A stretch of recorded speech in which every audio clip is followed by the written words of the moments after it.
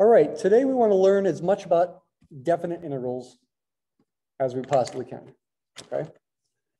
And the basics of their applications. So far what we've been talking about is applications to physics. If you know the speed, you can integrate that to find the distance traveled. I'll continue emphasizing that here today. But I also do want to emphasize one other main kind of application. And that kind of application is to probability. Something called normal curves and other similar kinds of things are worth emphasizing, I think, as an application of integrals. Again, the topic is not indefinite, but definite integrals.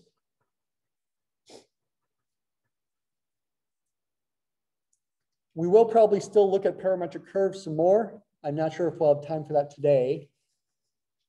Maybe Wednesday instead. Let's just focus as much as we can on integrals themselves.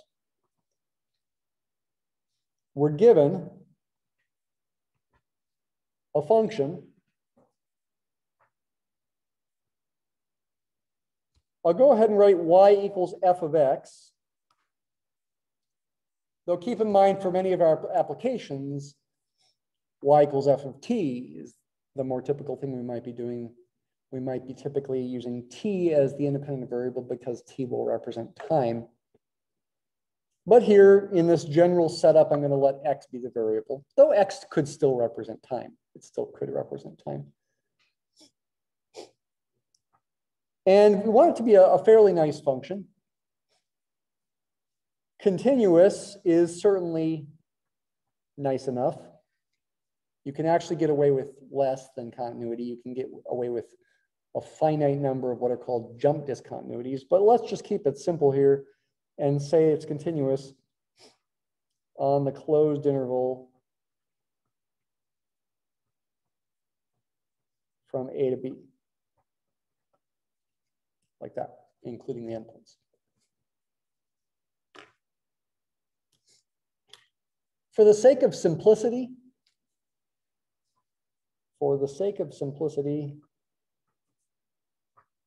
here initially, assume this graph is never negative. This function is never negative.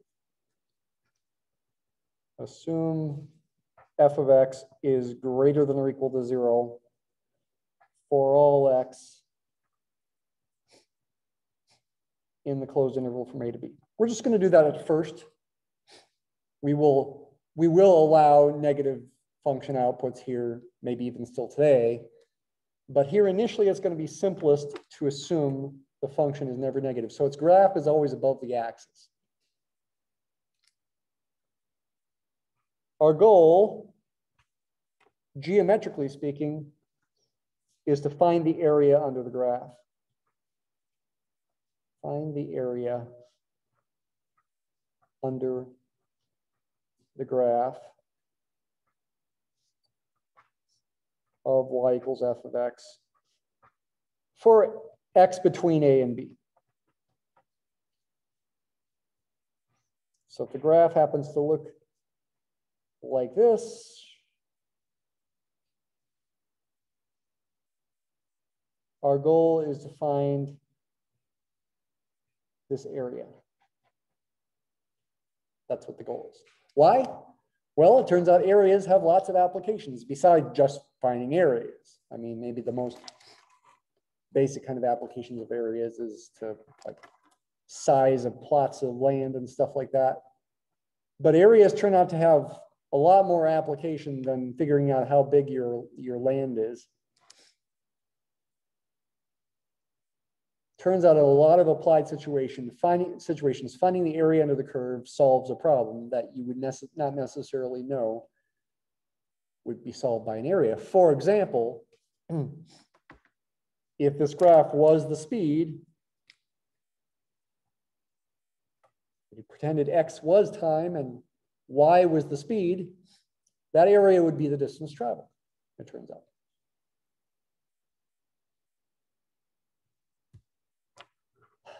Now, there's something called the Fundamental Theorem of Calculus that makes doing this achieving this goal in many situations actually very simple. The fundamental theorem of calculus, amazingly, allows us to solve this general problem in many situations with a pretty simple technique in the big scheme of things.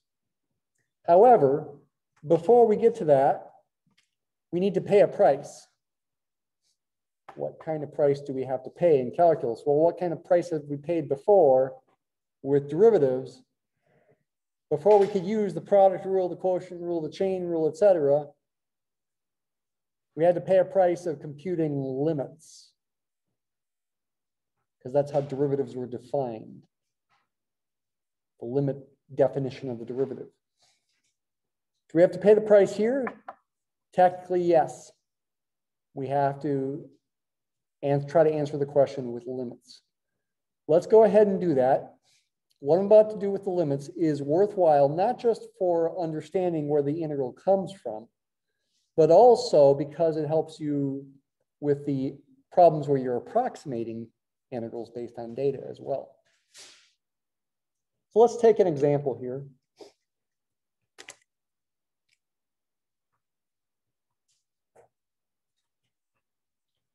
Let's let f of x be x squared. And let's let the interval from a to b, let's be from 2 to 5.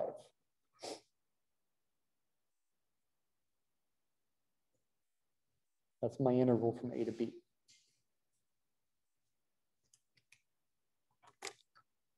First step is to break this interval from a to b up into a certain number of subintervals.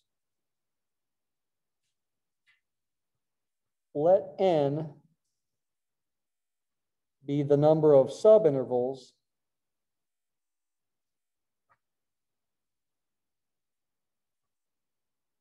that I'm going to break the big interval from a to b into.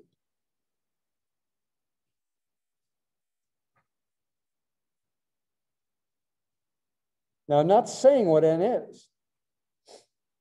I could certainly pick something specific for n. I could let n be 10, for example. Question?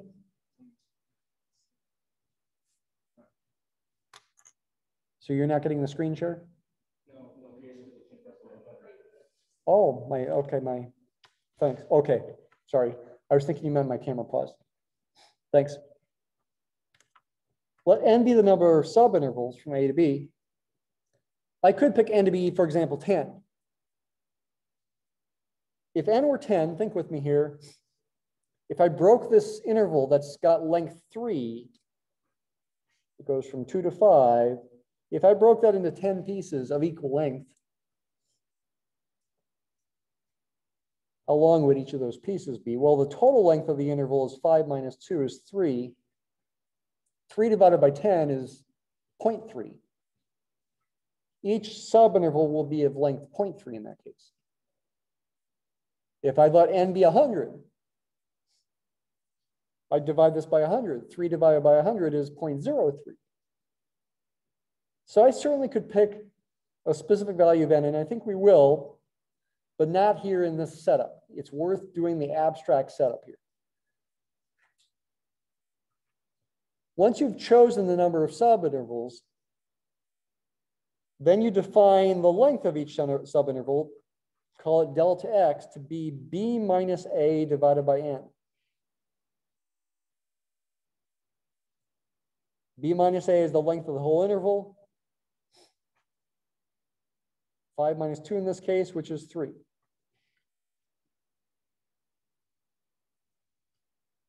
The next thing you do is you define x sub I. What is x sub I going to be? X sub I is going to be, well, there's a couple ways to think about it. Probably simplest to call it the right endpoint of the ith interval. So x1 will be the right endpoint of the first interval. x2 will be the right endpoint of the second interval. x3 will be the right endpoint of the third interval. It turns out the general formula for this is a plus I times delta x, which in our case simplifies to 2 plus I times 3 over n. 2 plus 3i over n. You can do this though, even though when I equals 0. You can do this when I is 0, 1, 2, 3, etc., up through n.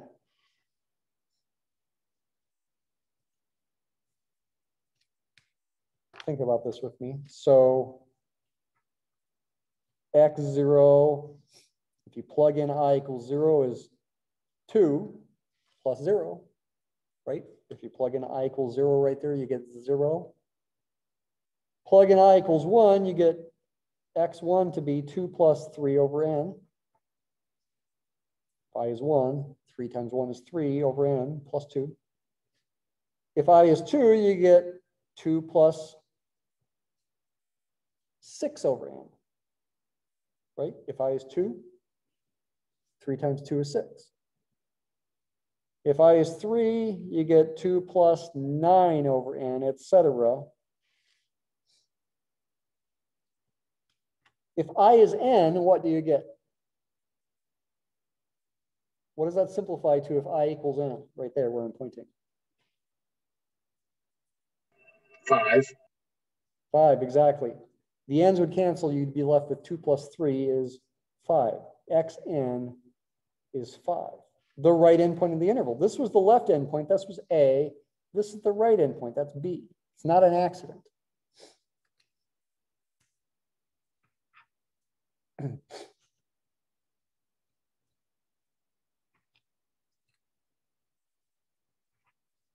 Remember what the goal is. The goal is to approximate the area under the graph. Now, the actual graph of x squared looks about like this. This point is 2 comma 2 squared. This point here is 5 comma 5 squared. I'm trying to approximate the area under the graph, trying to find it exactly, actually. But initially, I do that by approximation. And remember, like we talked about last Friday, that means for the subintervals here, for each subinterval, I'm going to go to the right endpoint, use that point to go up to the graph of the function, and use that as the top of my approximating rectangle. When I do it with the right endpoints like this, this is called a right-hand sum. The last one's going to look like this.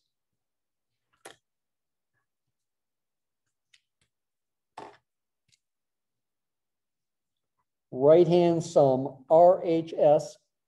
Sometimes I use for right-hand side, but here I mean right-hand sum. It's going to depend on n.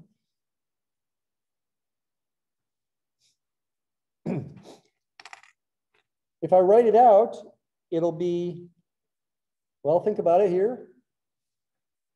The area of this first triangle is going to be f of x1. Plug x1 into the function to get the height, times the base, times delta x. That's the area of the first rectangle.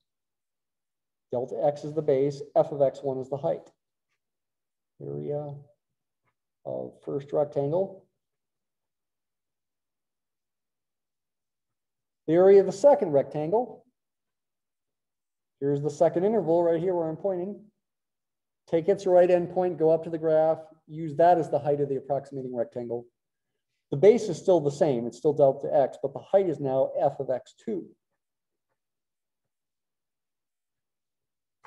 Area of the second rectangle. Plus f of x3 times delta x. That's the area of the third rectangle, etc. The last rectangle, call it the nth rectangle, has a base still of delta x and a height of f of xn.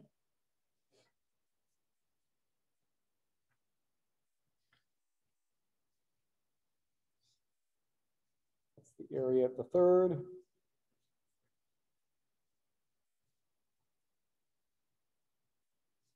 This would be the area of the nth rectangle.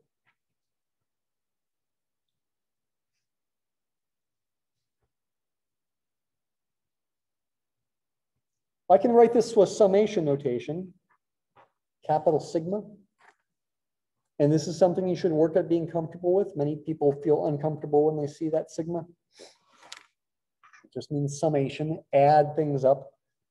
I starts at 1 and goes up to n. It's assumed when I write this that I is 1 first, then 2, then 3, then 4, etc. And the last value of I is n.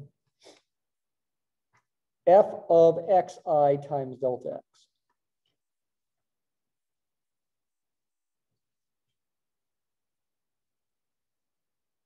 But wait a minute, what is xi? And what is delta x? Delta x is 3 over n, that goes right there. Xi is 2 plus 3i over n, that goes right there.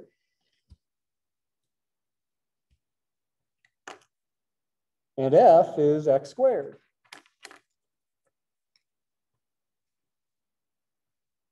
I need to use that.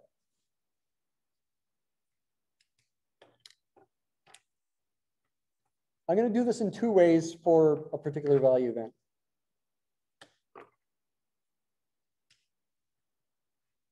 I'm not done with the steps here, by the way. Let's just consider an example. For example, suppose n equals 4. That'll mean delta x is 3 over n is 3/4, 0.75. It'll mean x1 is a plus delta x. A is 2. 2 plus 0.75 is 2.75. x2 will be a plus 2 times delta x. 2 plus 2 times 0.75 is 3.5. x2 will be another 0.75 added onto that. That'll be 4.25. And that's x3. And x4 will be another 0.75 added onto that. That's 5.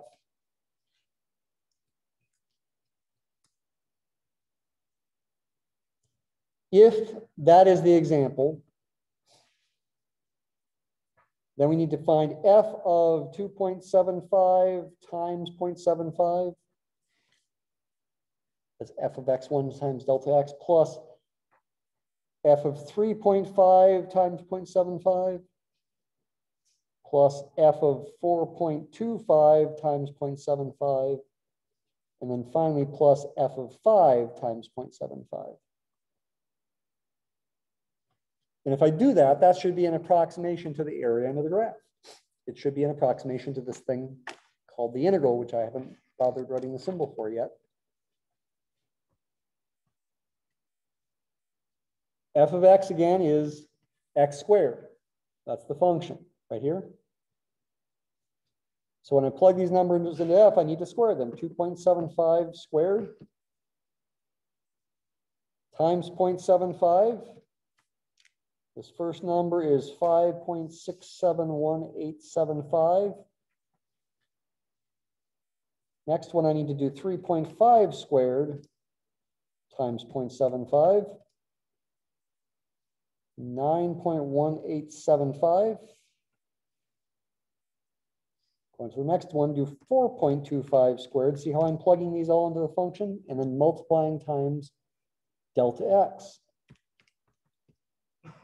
This is 13.546875. And finally, the last one is 5 squared is 25 times 0.75 is 18.75. Now add these numbers up. 5.671875 plus 9.1875 plus 13.546875 plus 18.75. 47.15625 is my right-hand approximation to the integral when n is full. That's my approximation to the area under the curve. It's going to be too big because the function is increasing. Therefore, these right-hand sums, these rectangles are above the curve. Their areas are too big. But you hope it's not too far off. You might hope the answer is at least in the 30s, maybe the 40s.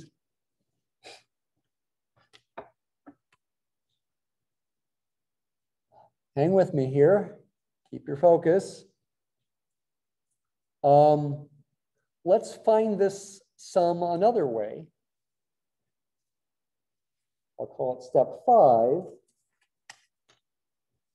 Let's do it symbolically. This is now step 5. I'm going to simplify the right-hand sum. Simplify.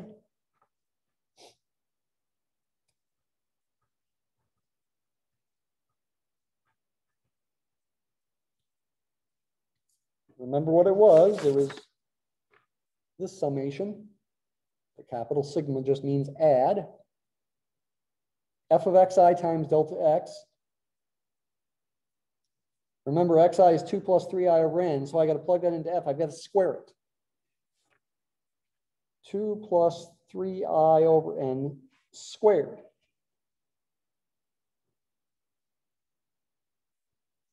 That's f of xi. Times delta x. Delta x is 3 over n. Let's try to simplify this. That's delta x there. Expand that square out and then use the distributive property for the 3 over n. Let's expand the square out. First, I'm foiling in my head. I'm multiplying this binomial times itself, so I got to imagine another copy of it. First times first would be 2 times 2 is 4. Focused here. Outside times outside and inside times inside would both be 6i over n. And you'd have 2 of them, so you'd really get plus 12i over n. And then last times last is 3i over n times itself would be 9i squared over n squared.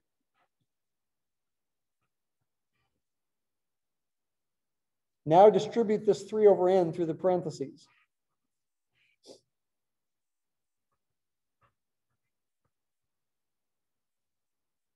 3 over n times 4 is 12 over n. 12i over n times 3 over n is 36i over n squared. And 9i squared over n squared times 3 over n is 27i squared over n cubed.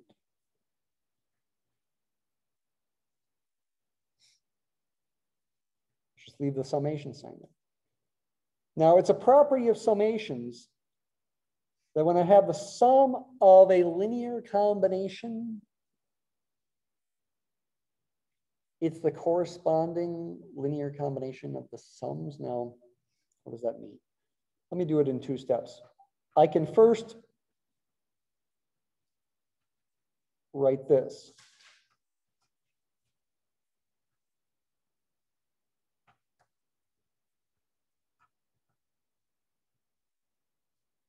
You might wonder, why can I do that?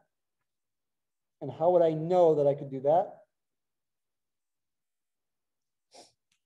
Well, you would know you could do it because I tell you you can do it. It's almost as if you're distributing the summation sign through the parentheses as if it were a number, but the summation sign is not a number. It just means add. But that is a true fact that you can do this. If you were looking for a justification of it, it's basically equivalent to saying something like this: A1 plus B1 plus A2 plus B2 is the same as, because of really what's called the associative property and the commutative property, it's the same as A1 plus A2 plus B1 plus B2. That's essentially what I'm doing here, except with abstract symbols that have an arbitrary number of terms in them in the summation rather than just 2 big terms here. This thing here is like summation I goes from 1 to 2 of AI plus BI. This thing is the summation I goes from 1 to 2 of AI. And this one is the summation I goes from 1 to 2 of BI. And I'm adding those results. So I'm saying this summation equals the sum of these two summations. It's really the associative property and the commutative property that allow you to do that. Boy, this doesn't look so pleasant. But hang on, it can be done. This summation right here is a lot easier than it looks. In fact, the 12 over n doesn't depend on I. If you want to think of n as fixed, that's just a number that I keep adding to itself n times. I could factor that 12 out over n out in front, and I'm left with a summation I goes from 1 to n of 1.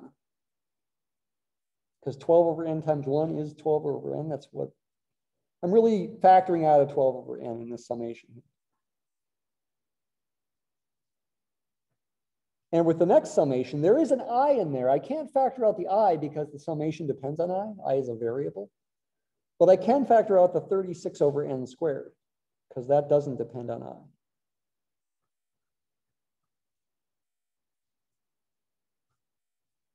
And with the last one, I've got an I squared that needs to stay there, but everything else that does not involve an I, 27 over n cubed, can be factored out.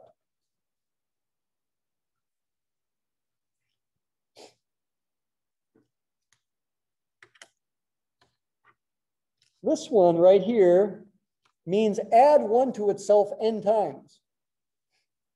Add 1 to itself n times. 1 plus 1 plus 1 plus 1 plus dot, dot, dot, plus 1. What is 1 added to itself n times equal to?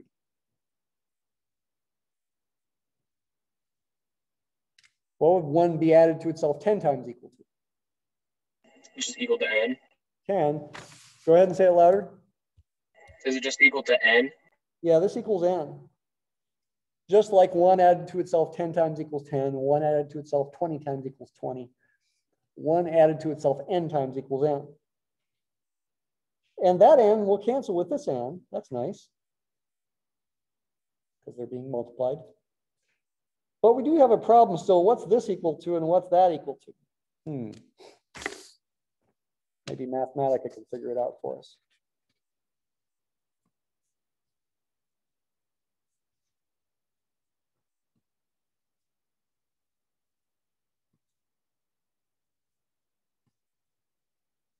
Can I get Mathematica to evaluate a sum like that? Yes, you can.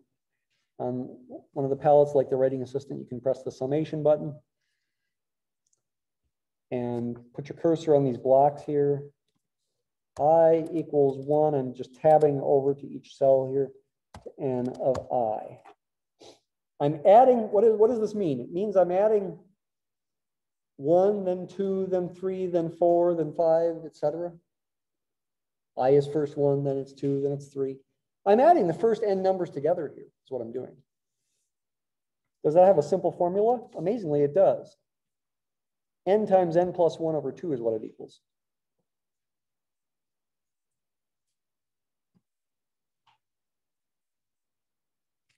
This is n times n plus 1 over 2. We're trusting Mathematica. That's actually a pretty famous formula. And there's a story of one of the greatest mathematicians ever, Carl Gauss, who figured out this formula when he was like in kindergarten. The story goes, the teacher was punishing all the pupils and made them add together the first 1,000 numbers, or maybe it was 100 numbers. First 100 numbers, say. And Gauss did it in his head in a couple seconds, wrote it on his slate and brought it up. And basically Gauss derived this formula in his head. And if n is 100, you get 100 times 101 over 2, which is 50 times 101, which is 5,050. The sum of the first 100 numbers is 5,050. Gauss, as a 5-year-old, did that in his head in a few seconds. There's actually a very fun derivation of this fact. I'd encourage you to look it up. I'm serious. It's a really cool little derivation. I think you'll enjoy it, actually. how to derive that formula. What about the other one with the I squared? Well, see if Mathematica can do that one. I goes from 1 to n of I squared. And amazingly, it can. It's that.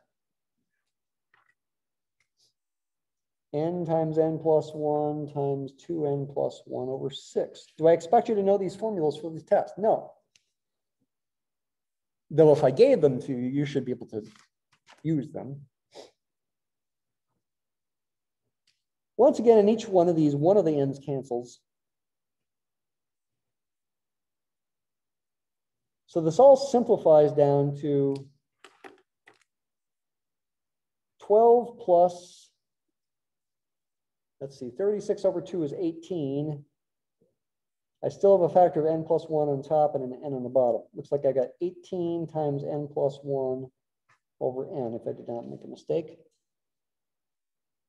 One of the n's cancels. 36 divided by 2 is 18. I think that's right. And then this one, 27 divided by 6 is the same as 9 halves. I could write a 9 and n plus 1 and a 2n plus 1 over 2n squared here. One of the n's canceled. 27 sixths is the same as 9 halves. Still have the n plus 1 and the 2n plus 1. I still have an n squared in the bottom there. Let's see if we plug in n equals 4, if this gives us the same answer we got before. If n equals 4, what does this equal? It'll be 12 plus 18 times 5 over 4 plus 9 times 5 times, and there's 4 here.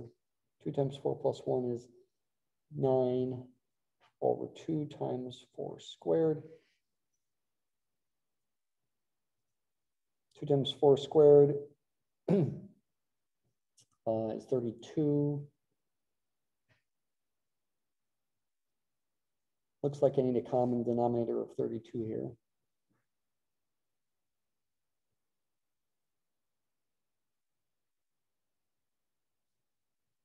Twelve times 32 is 384. I've got 18 times 5 is 90. To get a common denominator of 32, I need to multiply the top and the bottom by another 8, because 4 times 8 is 32. 90 times 8 is 720. This one already has a denominator of 32. 81 times 5 is 405. If I've not made a mistake. It's like I have 1,509 divided by 32. 47.15625. Is that what we got before? Yes, it was. 47.15625. We got the same thing. Good. Yay. I'm so happy. Which way is easier? Looks like this way is easier. However, even though this way is easier, it's not as good for generalizing as I'm about to do. I can use this RHS formula right here. I can use this no matter what n is. I can use that for any n. Something else I can do with that is I can take a limit of that as n goes to infinity. And I hope it's intuitive that the more rectangles you use and the skinnier they get, the better the approximation to the area is going to be. If I take a limit, well, let's go ahead and claim it's the exact area, and the exact answer for that area is going to be a limit as n goes to infinity of the right-hand sum of n. A limit as n goes to infinity of all this stuff right here. That's not as hard as it looks. That's a constant, doesn't depend on n. That's going to give you 12. What about this one? As n goes to infinity, what's that going to approach? It's a rational function where the degree of the top and the bottom are the same. What does it approach as n gets larger and larger? Nope. Is 18 over n? 18 over, you're close, not over n. 1. Over 1. Look at the coefficients of those highest powers, 18 and 1. You don't see the 1, of course, but it's there. That approaches 18. And this one, the degree of the top and the bottom are the same as well, n squared. The coefficient of n squared, careful, is not 9. It's 9 times 2 is 18. Coefficient of 2 down, n squared down here is 2. This approaches 18 over 2, 9 as n goes to infinity. So I claim the final answer exactly is 39.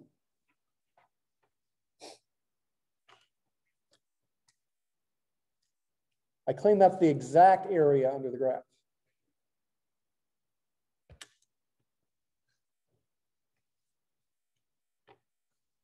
Is it really right? Let's confirm it with the fundamental theorem of calculus.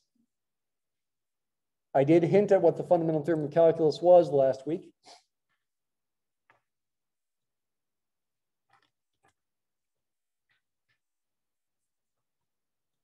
The exact area, symbolically, we're going to write as what's called a definite integral, which does involve an integral sign. It does involve writing your function here, x squared dx. However, unlike an indefinite integral, we don't just say, hey, the answer is 1/3 x cubed plus c. In fact, the answer is not 1/3 x cubed plus c. This is not going to be an indefinite integral. I have limits of integration, which are the a and the b, 2 and 5. This is my f of x. What the fundamental theorem of calculus says to do to calculate this exact area, to calculate this definite integral, is to compute capital F of x from 2 to 5, which means capital F of 5 minus capital F of 2, where, what is this capital F thing? Where capital F is an antiderivative of little f. Capital F prime of x always equals little f of x for all x. So for us, that means we can take capital F of x in this example to be 1/3 x cubed. You don't need a plus c though, because you only need one antiderivative.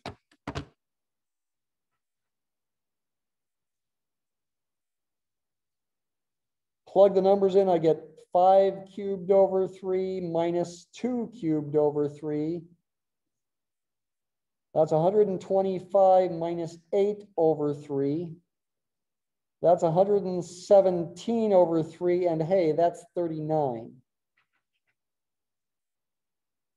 Not an accident that we got the same answer.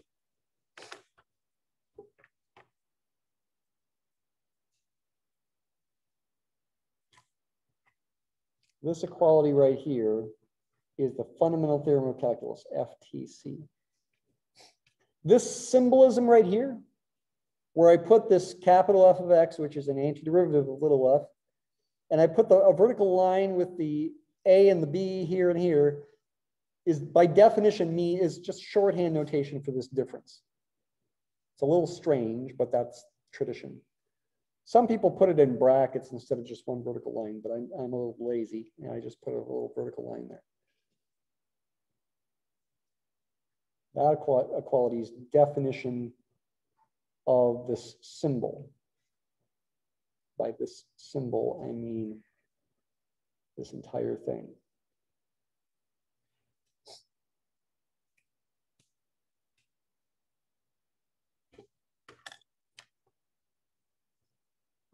Can check this with Mathematica in a number of ways. One way is we can actually program Mathematica to do the general right-hand sum. Let f of x equal x cubed, a equal 2, b equal 5, delta x as a function of n will be b minus a over n, which is fine to think of it as a function of n. And then if I do right-hand sum of n, I can do the summation. I goes from 1 to n of f of a plus I times delta x.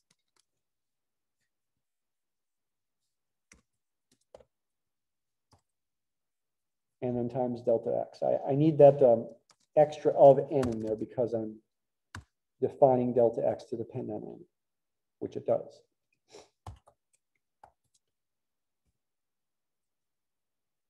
There's what the right-hand sum expands out to. If I do a limit of the right-hand sum as n goes to infinity, I get the wrong answer. Let's see here.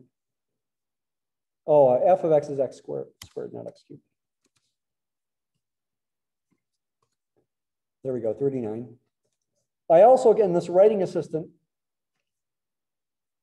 can do a definite integral symbol.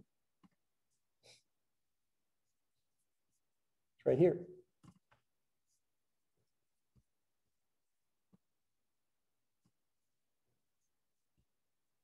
Plug in a there, b there, f of x there, dx, 39. If I enter an antiderivative, capital F of x equals x cubed over 3, I can compute f of b minus f of a and get 39 as well.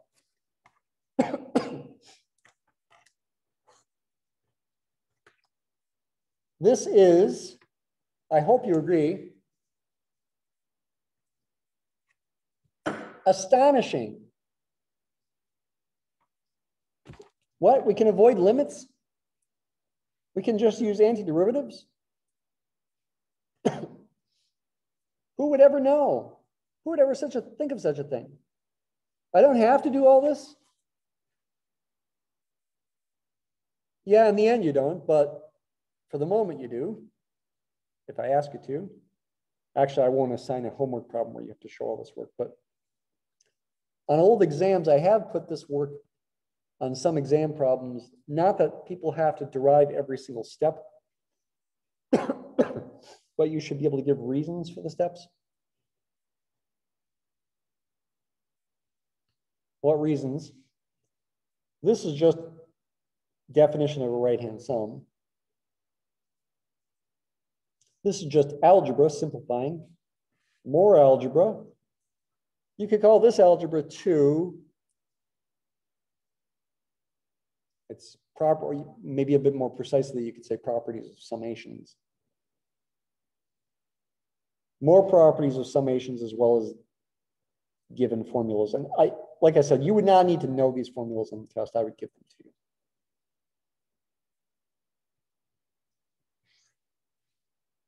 We don't have to do all this stuff.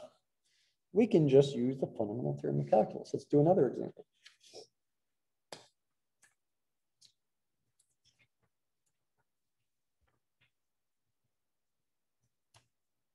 Let's say we're trying to find the area under the sine function, where x goes from 0 to pi.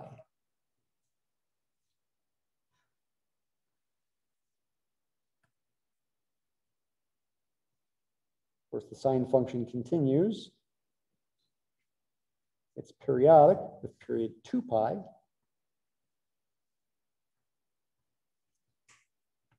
But I'm interested in this area right there. Maybe this sine function is my speed. X is time, maybe. If I can find that area, then I'll get the distance traveled. Notationally, I'm trying to evaluate this definite integral here. The definite integral from 0 to pi of sine of x dx. So sine is my little f of x. According to the fundamental theorem of calculus, this is capital F of x evaluated from 0 to pi, which by definition is capital F of pi minus capital F of 0, where capital F is an antiderivative of little f.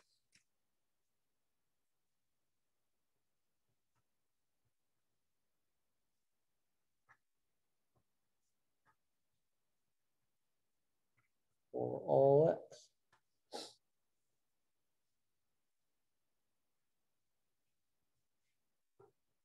In other words, what is capital F of x equal? There's more than one choice. What's the simplest choice? What's an antiderivative of sine? Close. Negative cosine, yeah. Derivative of sine is cosine. Antiderivative of sine is negative cosine plus c, but you can take the c to be 0. When you do definite integrals, you can always take the c to be 0. So this gives, plug in pi, negative cosine of pi minus negative cosine of 0. Careful about minus signs. Cosine of pi is negative 1. Cosine of 0 is positive 1. The two negatives make a plus. The answer is 2. Interesting. The area under the sine graph from 0 to pi is a nice simple whole number, 2. Who would ever expect that to be the case? You would think it would like involve pi or something. Let's confirm it. Integrate from 0 to pi, sine of x dx, 2.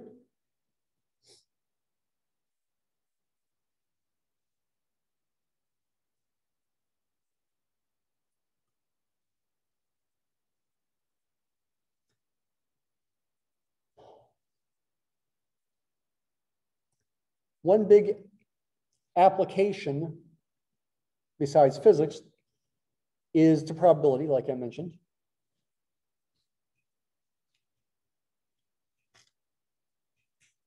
And the construction of something called a probability density function.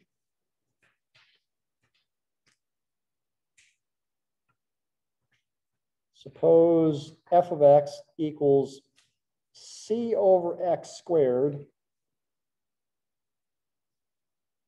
is a probability density function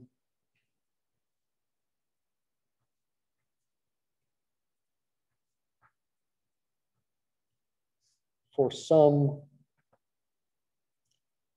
what's called a continuous random variable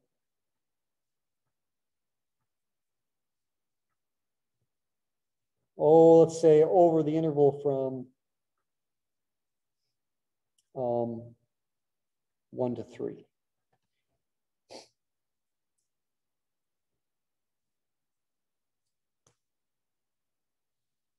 C can't be any old number. C has to be something specific. It's got to be chosen to make the area under the graph equal to 1, it turns out, for it to be a valid probability density function. I haven't explained what probability density functions are yet. I will explain it. We must choose C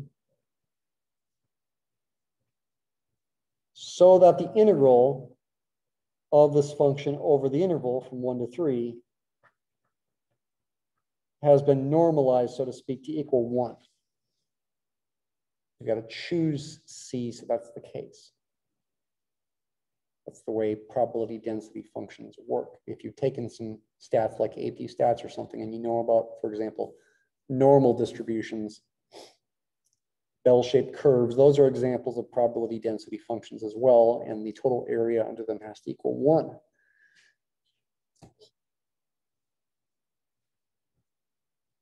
C over x squared is the same as C times x to the negative 2.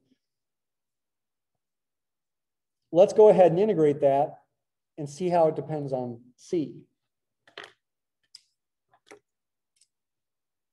The integral from 1 to 3 of C times x to the negative 2, I need an antiderivative of C times x to the negative 2.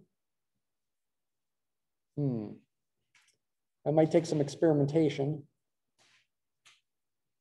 If you experiment enough, you'll find that negative c times x to the negative 1 is an antiderivative.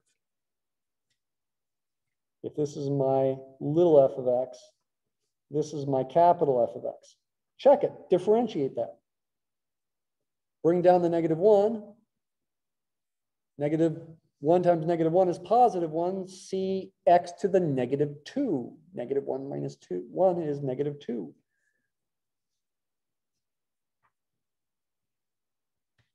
That's an antiderivative. I have just applied the fundamental theorem of calculus that says this integral can be done with this antiderivative evaluation. First, plug in 3 for x, and then subtract what you get when you plug in 1 for x. Careful about minus signs. If I replace x with 3, I get negative c at 3 to the negative 1. That's the same as negative c over 3 minus, gotta have a minus there, what I get when I plug in x equals 1. Negative c times 1 to the negative 1 is the same as negative c over 1. Simplify, this becomes c minus c over 3 is 2c over 3. I want to choose c so this equals 1. I want to set this equal to 1 and solve for c. Well, that's easy. C is 3/2.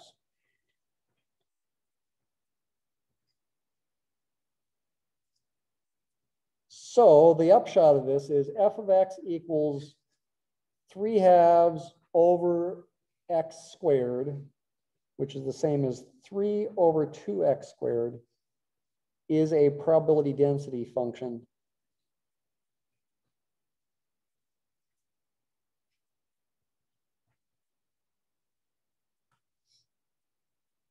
for a continuous random variable.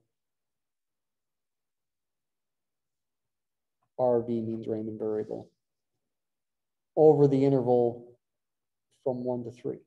But what does it mean? What's it good for? Well, I'll show this to you on Wednesday that you can get Mathematica to simulate values of this. But I can give you a little intuition here.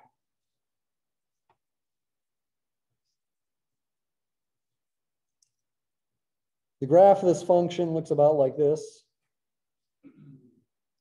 F of 1 is 3/2. F of 3 is 3 over 2 times 3 squared is, that'll be 1/6, I think, right? Yeah, 1/6. There's what the graph looks like, and we've just found the area under this curve to be 1.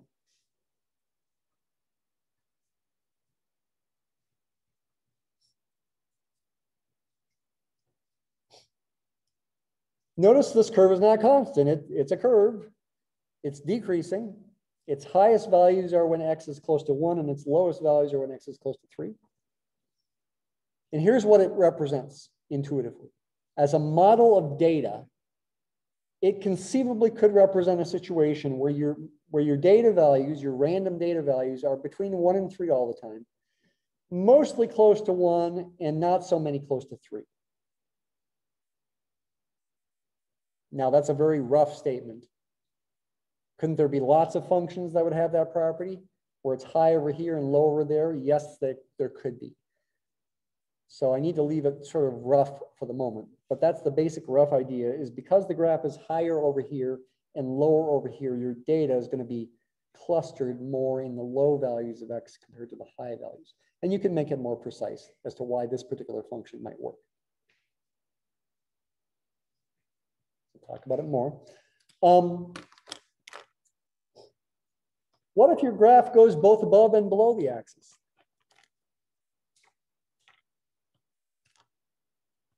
What if, let's go ahead and call it v equals f of t is your velocity at time t.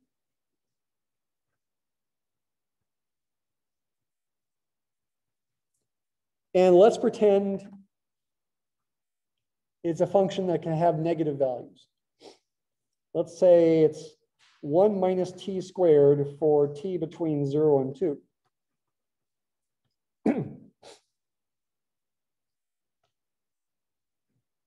What does the definite integral give you in this case?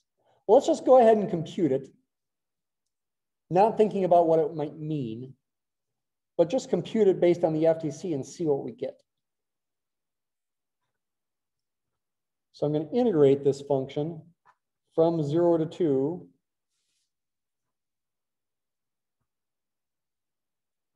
That means, according to the fundamental theorem of calculus, I need an antiderivative of this function, a capital F. If I integrated that function as an indefinite integral, think about it here with me, the integral of 1 is t. T is the variable here. Integral of t squared would be t cubed over 3. The minus sign is just going to be along for the ride.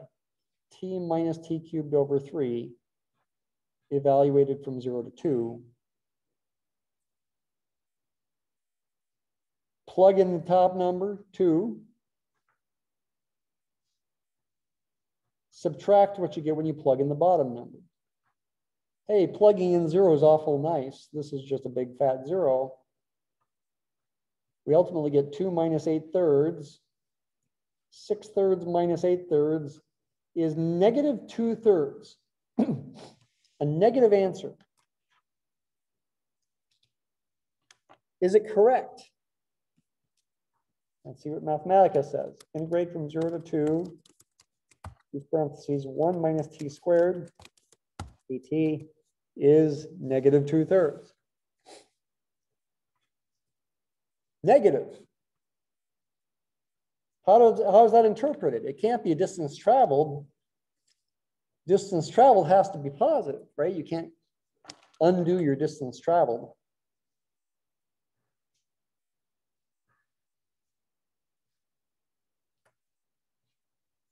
The graph of this function looks about like this.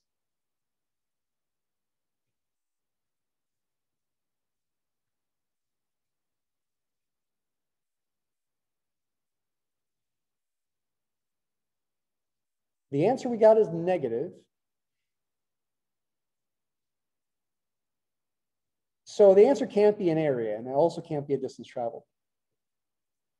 However, it's related to those things with twists.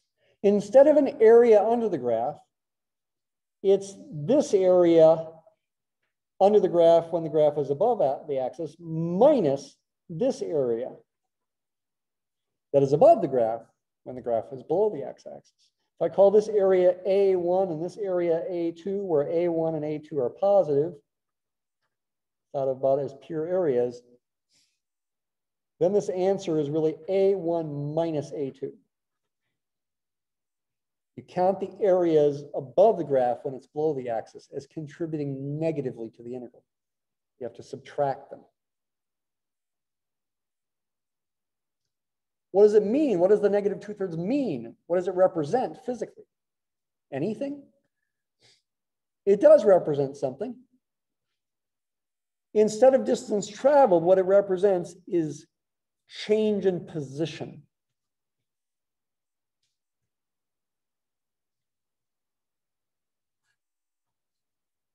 This is a change in position, not distance traveled. And a change in position can be negative. Think about up-down motion, say. Initially, the velocity is positive. That means the motion is upward at first. This is not free fall because it's not an accurate free fall model. Let's just pretend it goes up first in the positive direction. And then at time 1 is when it reaches the peak, and then it starts coming down. It has a negative velocity. The fact that we got a negative answer here in the end means this area, A2, in absolute value was bigger than A1. The difference is negative. And it also means that we end up below where we started. If upward is positive, the change in position is negative, means we ended up below where we started.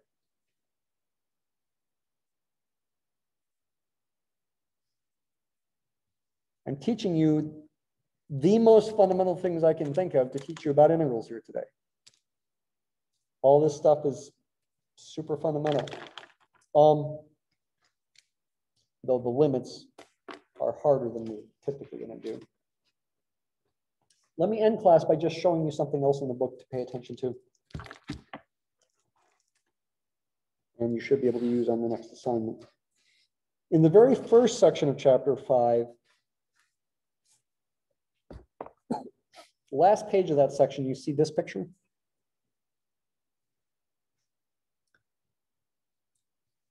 Notice that that function is decreasing, not increasing. Notice that the tall rectangles, at least, form what's called the left-hand sum. The tall rectangles meaning including the darker shading and the lighter shading. Because for each one of these subintervals, like the second one here, to get the tall rectangle, go to the left endpoint instead of the right endpoint and go up to the graph, and that'll be the height of your rectangle. When the function is decreasing like this, the left-hand sums are too big, and the right-hand sums, which are just the dark ones, are too small. The lightly shaded area is not one rectangle, it's a bunch of rectangles, but you could squeeze them all together, stack them to get one single rectangle, representing the difference between the left and right-hand sums.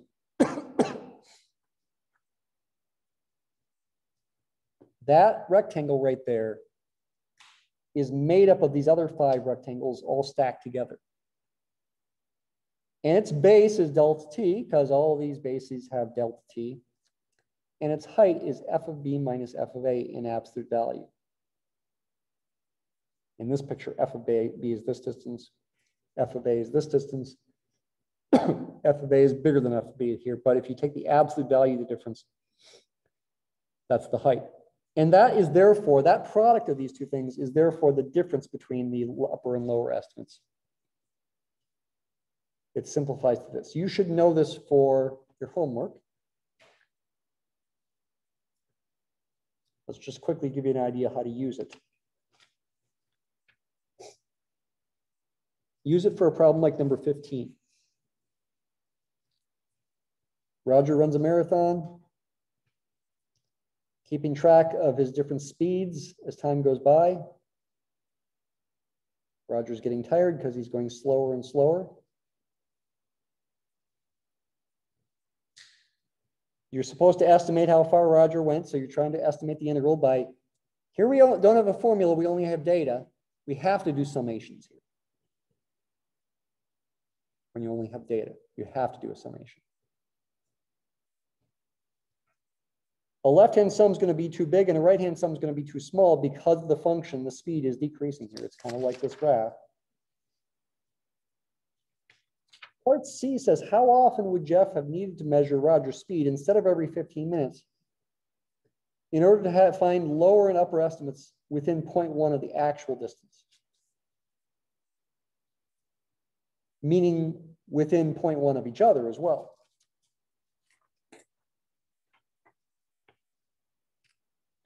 You want to set what was on that previous page, the absolute value of f of b minus f of a, times delta t in this case. Set that equal to 0.1 and solve for delta t.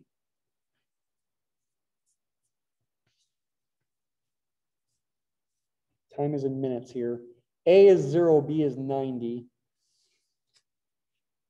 This is the absolute value of f of 90 minus f of 0. We don't know delta t here. We need to solve for it. F of 90 is 12, or f of 0 is 12, f of 90 is 0. This is a 12 here.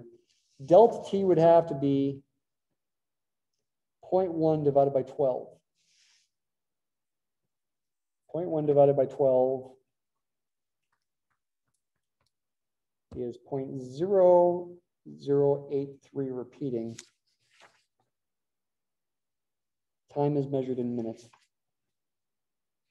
Jeff would have to measure his speed that often minutes to figure out answers that are within 0.1 of the true distance traveled.